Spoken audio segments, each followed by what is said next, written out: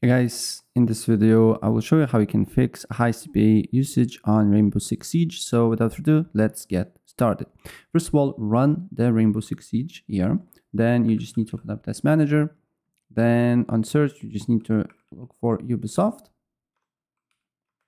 And then here, you just need to right click on Ubisoft Connect and then go to details. Then you will see all the tasks here that running that uses your CPU.